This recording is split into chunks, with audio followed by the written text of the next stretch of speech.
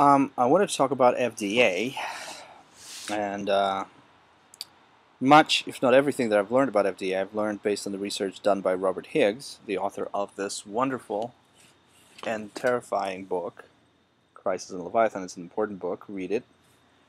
Um, Higgs has spent a lot of time studying the FDA and the effects that that particular regulatory agency of the government has had on the lives of people.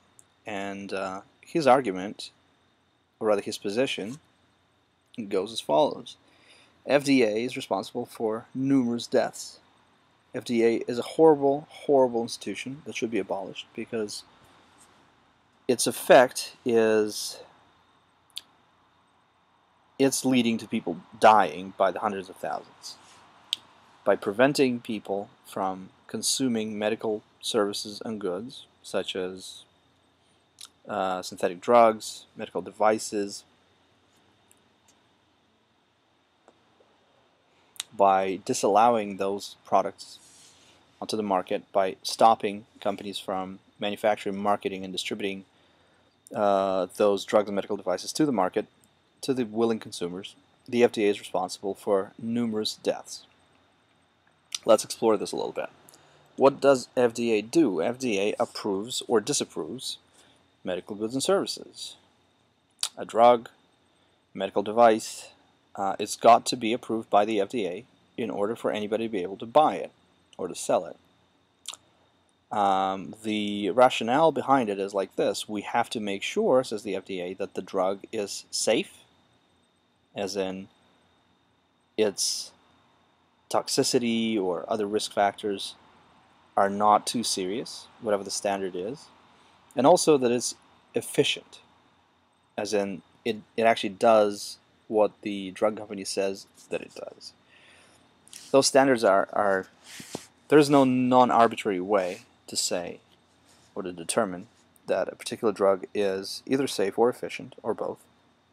So FDA uses arbitrary thresholds and arbitrary procedures to determine, quote unquote, what the safety and the efficacy should be of a particular medical good.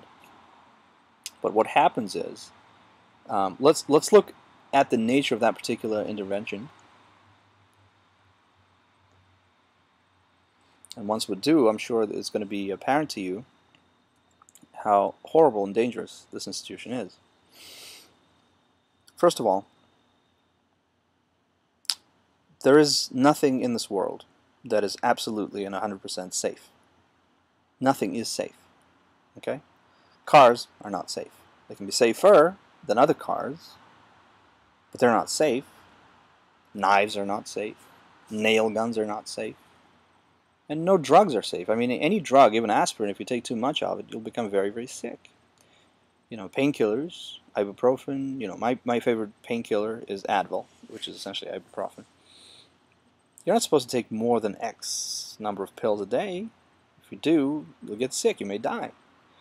Is ibuprofen safe? Well, it depends. You know, it depends on the dosage, it depends on the condition, it depends on my predisposition to a certain reaction to this particular drug. So there's no non-arbitrary way to say objectively, once and for all situations and people, that, you know, XYZ drug is safe. There may be people that are not tolerant to the particular ingredients in a certain drug that shouldn't take that drug. Efficient? Well, again, by what standard? Some people are helped by medicine, other people are not helped by the same medicine. Some people may have genetic conditions that, you know, render certain drugs inefficient when those people take them. Others don't have those conditions. So if you're going to have one decision point where somebody's going to, you know, throw the switch and say, okay, it's safe, you know, that's not doing anything. I mean, it's still unsafe for those people for whom it's unsafe. But the other part of the rationale for FDA and what it does is, well, you know, we do a service for people. We determine for them what is safe for them. But think about risks involved in doing anything. I mean, there are always risks. There are always trade-offs, right? When you take a certain drug, you're risking consequences. You're risking side effects. There are no drugs known to man that don't have side effects in particular dosages for particular people. So there's always a potential side effect that could be detrimental to you. Now, who's going to determine whether the benefits outweigh the risks? Or, in economic terms, whether the benefits outweigh the costs? The thing about benefits and costs, and what I'm going to say now is completely and absolutely true, always and forever, for everybody. Benefits, just as costs, are always subjective. Always subjective. Value derived from a particular good is subjective to the user of that good. Value only exists in your mind. There is no such thing as objective value in any economic good. Same goes for costs, because costs, a lot of people, have this bookkeeping kind of accounting kind of concept of costs as in some kind of monetary value. No. Austrian economics teaches that since, by virtue of being humans and living in this physical universe, we can only do one thing at a time. By doing any particular action at any particular point in time, we're foregoing or giving up all the alternative courses of actions that we could have taken. And the cost is always what is called an opportunity cost, meaning the next best thing that you're foregoing in order to take a particular course of action in this moment in time.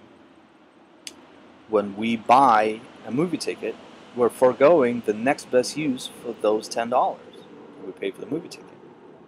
Same goes for an ice cream cone, same goes for whatever, but also it's not just a foregone monetary cost, it's also the cost of time.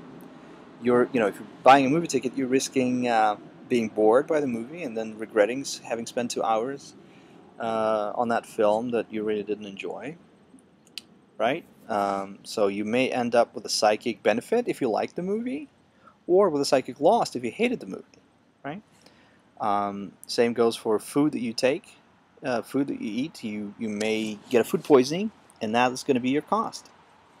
In addition to the foregone opportunities of spending the same money, instead of spending it on that salmon steak, you could have spent it on something else, some other food or a non-food item, and you can also be subjectively harmed by that food. Maybe you hated its taste, and you have this horrible taste in your mouth for the rest of the day, and you hate that salmon steak for that.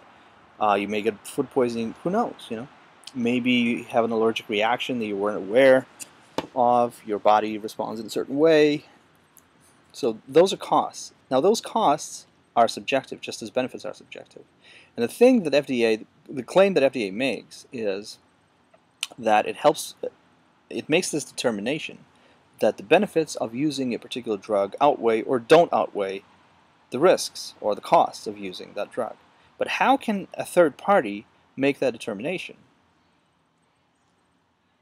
We're gonna explore this claim that they make, that FDA does a service to society by stopping people from using unsafe and inefficient drugs, stopping those drugs from coming to the market. We're going to explore this claim from 2 points of view. One, they can't know the risks and benefits. The risks and the benefits are only known by the subjective user, by the consumer. Let's say you're a patient suffering from a very severe illness, and there's a drug out there that its creators claim could help you. Do you know that it's going to help you? No, you don't know that. Nobody, in fact, a lot of times people are not making that claim. The drug manufacturer is not making that claim. They may be saying, well, this drug has shown some promising results in trials, and it may help you. Well, what if you've tried everything else and you're still dying, and there is no cure that you're aware of other than that drug? Who's to say that you shouldn't take it, other than you and your family and your doctor?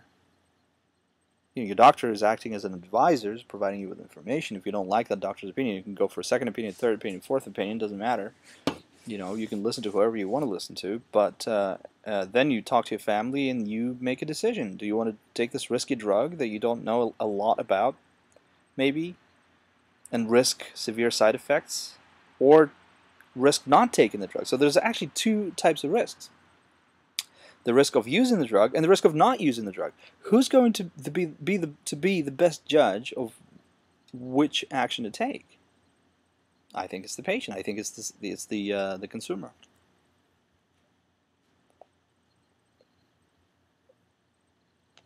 Since expected benefits and costs and risks are subjective by nature, by their very nature, there's no way a third party can determine that a particular course of action, the risks associated with a particular course of action outweigh the benefits, or vice versa. The benefits outweigh the risks or the costs. There's no way you can know this. There is no interpersonal comparison of value. It's not possible. Value is inside of your mind. It's not measurable. It's not observable by other people. So no third party can make a determination that a particular drug or a medical device is too risky for you. They don't know what too risky for you is. Only you can determine what risks you're willing to take and what trade-offs, potential trade-offs and risks you're willing to live with.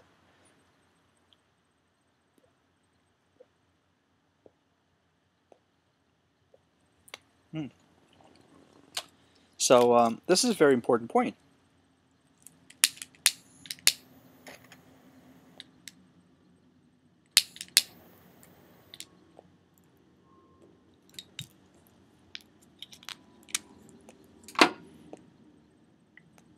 This is a very important point.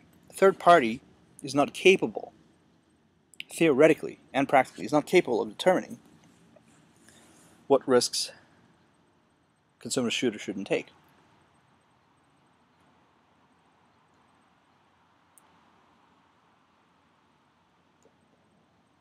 And secondly, let's talk about incentives. And Higgs gives a brilliant exploration of those incentives in his various speeches and articles on the subject. Look him up. Just go Google Higgs, Higgs, FDA. You'll find lots of good materials. Let's talk about incentives. Even if they could determine those costs and risks objectively, think of the incentives that drive the behavior of an FDA bureaucrat. There are more than one type of risk in this equation. There's a risk of letting an unsafe drug onto the market, as in, you're the FDA, you certify a certain drug XYZ as safe, and then people start dying from taking it. That's a risk, right? A risk of the drug being too toxic, for example. There's also the other risk, the risk of not letting a drug onto the market, a drug that could potentially save lives. What happens is somebody's left without that drug and they die because there is no other cure to the particular disease that they have. So the risk of use and the risk of non-use. So two distinct types of risks. Think about the incentives that drive the behavior of an FDA bureaucrat. If you keep a drug from the market, then by definition the drug never enters the market.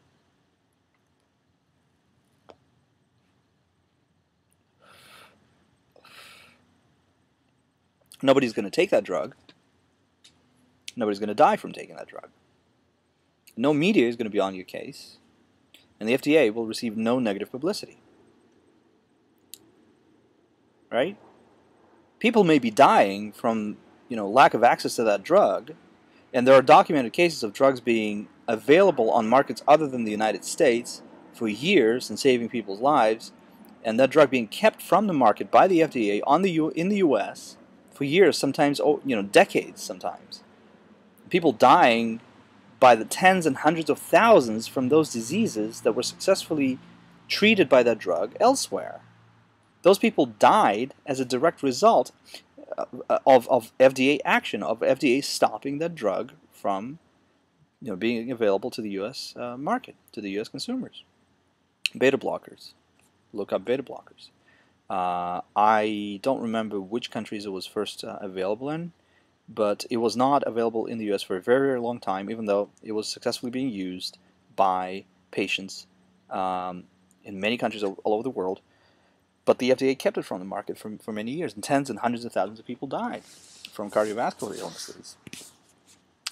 But those are invisible deaths.